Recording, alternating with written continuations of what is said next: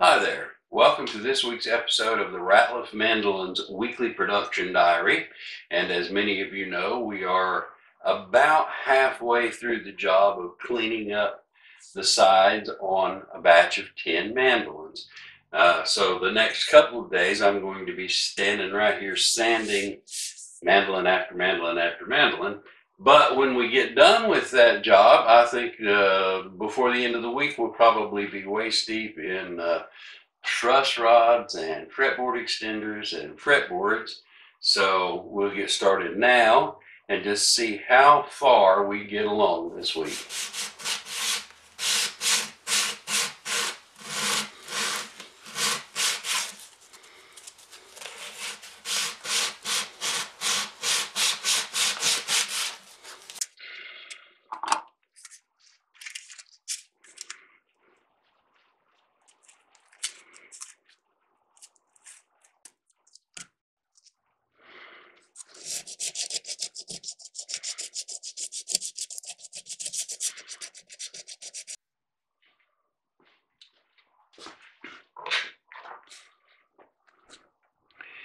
And yes, if you're wondering, indeed that is kitchen knife. And the other ones are kitchen knives as well, just ground down to certain shapes to wrap sandpaper around. And a second ago I was working on this panel here, and now with the bigger backer, I'm going to work on this side.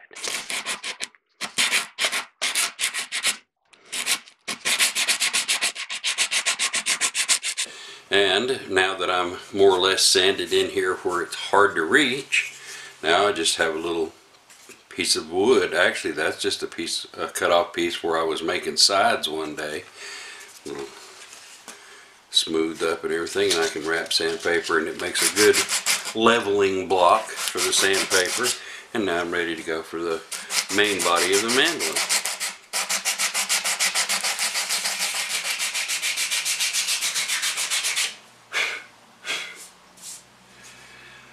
Well, that cleans up the side cleaning job on all 10 mandolins.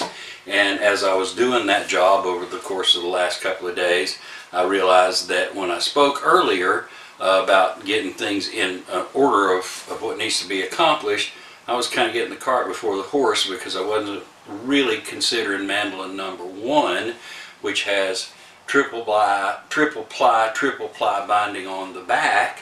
And that's a very time-consuming, extensive job, and we can't move on very far with it until we get that job done. So that actually needs to be job number 1. So we're going to leave from here to starting the binding job on the back of mandolin number 1. And then if there's any time left over in the day, then we'll start what we discussed earlier, the truss rods and the fretboard extenders and the fretboards for the rest for all of the mandolins actually. So, binding on mandolin number 1.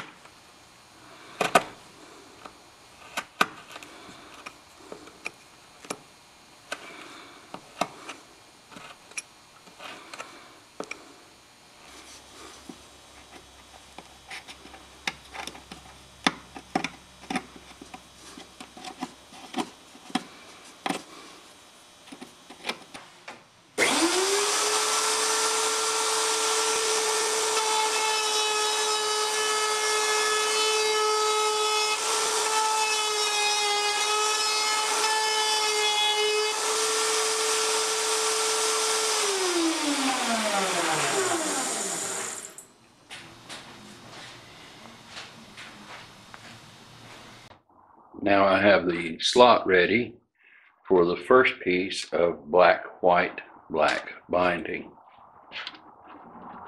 It'll go right there.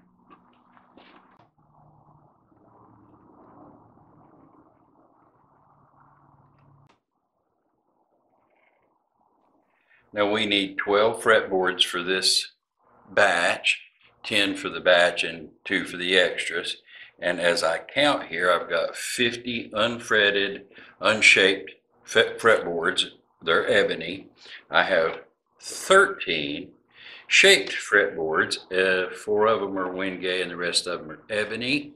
And so we actually have enough shaped slotted fretboards to do this batch. So I'm not going to fool with the 50. I'm just going to start working these. 2 of them have the binding on the sides and they're ready more or less to glue on, but the rest of them are not. So that's what I'm going to do next, is to put the binding down the sides, any dots down the fretboard face and the dots down the fretboard side, and just basically get these things ready to glue on.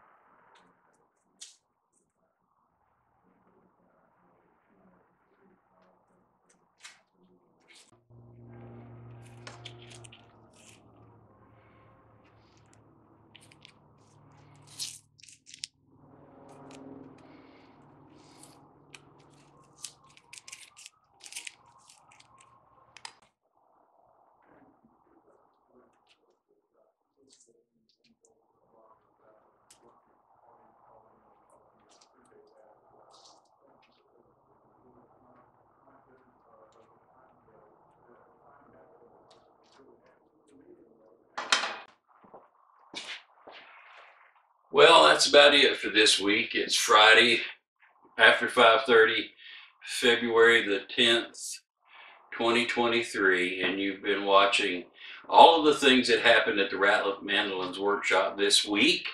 And I certainly hope you come back next week. We'll pick back up where we left off, and surely to goodness by sometime next week we should be putting on fretboard extenders and truss rods and that sort of thing.